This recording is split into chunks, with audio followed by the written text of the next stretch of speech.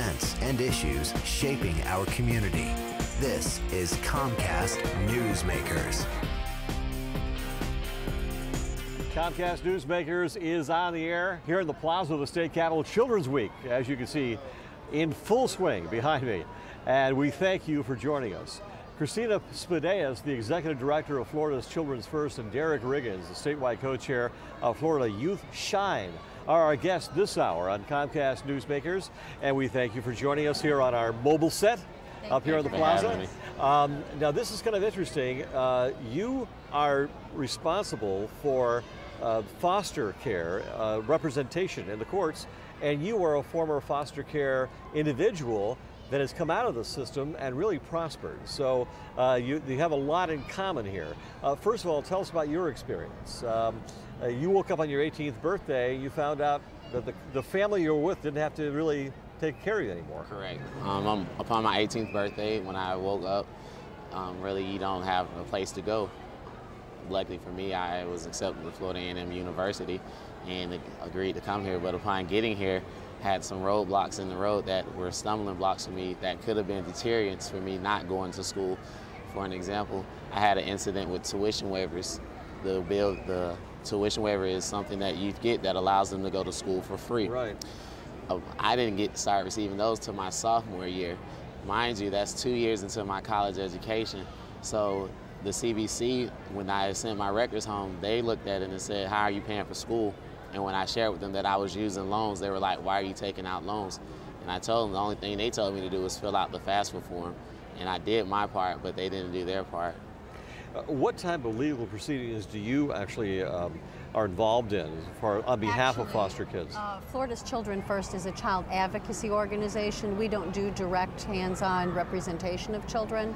But we do refer, and we find attorneys that will do that. And that's one of the big things that we do all over the state of Florida. When we get concerns, we find attorneys to come in for free to help children in need. Florida has some amazing statistics, although I will say that the Department of Children and Families is doing a wonderful job of reducing the amount of youth that come into care by prevention and in reuniting children with their families. There's still a group of kids, there's several groups of kids that are in dire need for legal services. Developmentally disabled, for instance, children that are disabled, that are in foster care, have an average length of stay of over 6 years. Wow. That's all. It's over 6 years of stay. And you're talking about a child that's 3 or 4 years old. 6 years is their lifetime. Add that to 10 years. Of course, their concept of time is much different than ours. And you tell someone to sit down and wait for 6 years, why don't you? Yeah. Children that are 16 and 17, those are a very difficult age to place. We all think our teenagers, would be nice to put them somewhere while they're growing up. You know, it's a little difficult to handle them. Well, if you're in foster care and you're 16 or 17, it's harder to find places. What are the critical categories of children? Well, that is a critical category. Being an older child, the older children about to age out, as Derrick is telling you, that's a very difficult category. When did you get into foster care, Derrick? I came into care at birth, but then I was placed in relative care. Okay. But I went back with my mom around the age of 12, and then around the age of 13, I was placed back in the foster care system. Was that tough, that transition? Very tough? It can be. A lot of emotional hurt because you don't know what's going on. Nobody's really there to explain to you what's going on. A lot of it is my fault that this happened. So it can be tough at times. Yeah, Florida Youth Shine actually works with other foster care children as well that are about your age? From 18 on up to 27. And what's the universal issue that you want addressed by the state legislature?